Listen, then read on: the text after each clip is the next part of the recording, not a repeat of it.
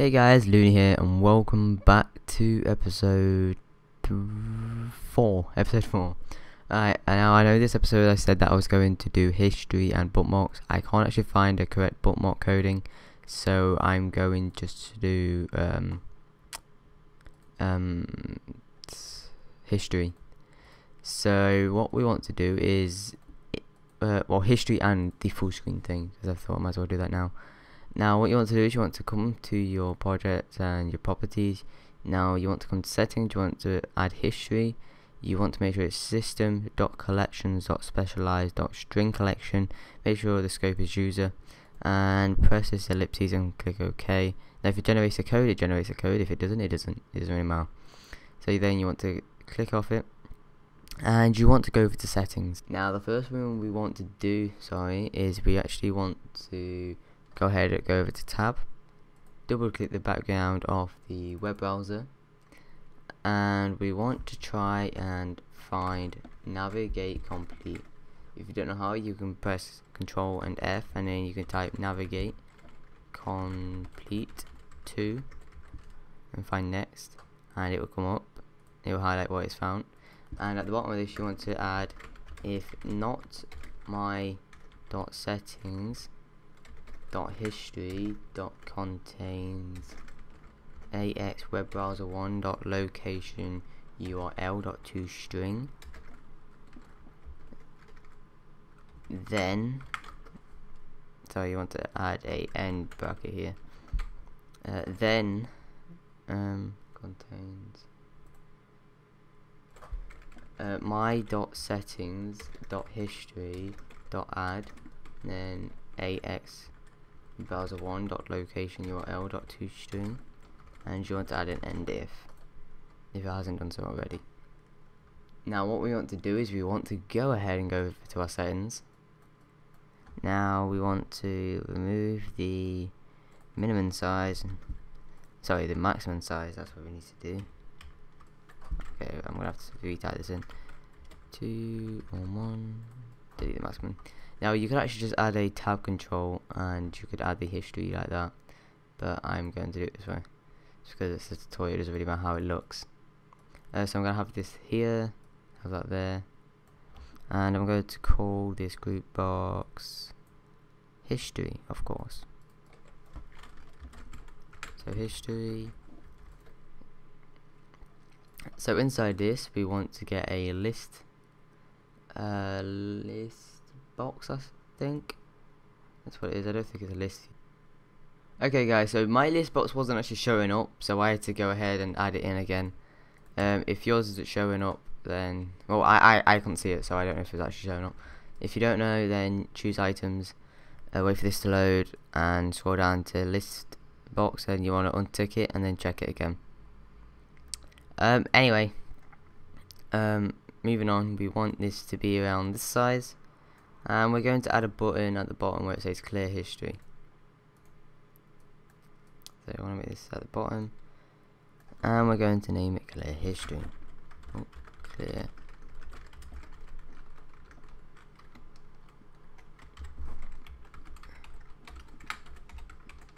There you go. So then we're gonna go to settings right here, and we're going to add in the following: if not my dot settings dot history dot count equals 0, then dim ihist as integer, do until listbox 1 dot items dot count equals my dot settings dot history dot count. Then we're going to add listbox 1 dot items dot add, then my dot settings dot history dot bracket ihist, and then end bracket, and then another one, and then you want to put ihist plus equals 1, and it should go like that. Now we want to go ahead and make sure that the loop's in here, Now one thing that we want to do is we want to go to tab, we want to click on this. This is just an extra thing, and we want to go over to here, and where it says auto where is it? Autocomplete, you want to put suggest and then all URL. This just then suggests like sites, like you could type in www.g and then it will come up with Google. So anyway, for the clear history, we want to come over to our settings, double click hit clear history, and you want to put my.settings.history.clear clear listbox 1.items.clear, sorry, clear not count. Then you want to put message box, well you can put message box, and I'm going to put history is cleared. And what I'm going to do is I'm going to press save, and then I'm going to press the debug. Wait for this form to load. It hasn't actually loaded yet. Hey guys, so I know what was wrong. You have to type history in the string collection editor and click OK, and then it will generate this code for you. So once it generates that code, you should be fine to go. As you can see, my web browser's loaded up. Now if I open up the settings, right here I have my Google, the thing that is just located to. Now if I keep this up and go to YouTube, okay, sorry, I can't keep it up because I coded it to where it can't be kept up. Now if I click on settings, it's brought up and it's now at YouTube right here. So guys, that is how you can do the history. Sorry it took so long. And there's one there's one thing that I want to add. Now I want to add where you clear a certain part of your history, because not everyone wants to clear a not everyone wants to always clear their entire history. So I'm going to add a button, and we're going to call it delete selected. I'm going to put list box, we're going to put try, and then if list box 1.selected get selected. Oh, we're not. We're going to put list box 1.selected item. I don't know how I'm going to put that. Selected item. You know, you just want to put listbox 1.selected item. Don't put if. Dot selected item.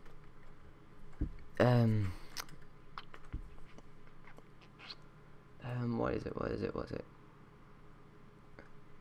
No, okay. I was going to put this on the wrong way. You want to put my.settings.history.remove. You want to put listbox 1.selected item. I was going to put listbox 1.selected item and then in brackets my.settings move. So yeah, you want to put that. And the reason why we're going to put a try statement is because if it's not going to work, it's not going to work, and either it crashes your browser, then nothing. So as you can see, we got Google, and if I left click it and delete the selected, okay, it didn't delete it. Alright guys, hey guys, I found out the error. I forgot to put listbox 1.items remove. That's the coding that I was trying to find, and then I had to add in the listbox 1 thing. So my browser's up, I've navigated to YouTube, and then going to add up my settings, open my settings, and where you see this Google thing, it's gone, and so is YouTube. So now if I go back into settings, you're going to realize that nothing's there. But as soon as you click on the browser and then click on settings, again, nothing's there. That's because it hasn't navigated. But if you refreshed it, the page has just refreshed. Settings, it's here. And yeah guys, so that's how simple it is. That is how simple it is, I guess. So the next thing I'm going to... So guys, I've already shown you the full screen thing, and I've also shown you the history, and that's what I was going to do for this episode. I can't find any bookmarks that actually work, so I'm sorry about that. If I find one though, I will do a tutorial on it, and if I have found one, it will be in the description.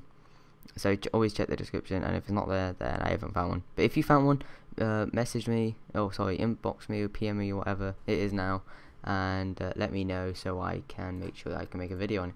So guys, I hope you enjoyed the video. If you have, please rate it, it really does help me out. And obviously, look at this time, it won't be anywhere near that because I haven't actually stopped this while he's trying to figure out coding. Anyway guys, I hope you enjoyed the video. If you have, please rate it, it really does help me out, and I hope to see you next time.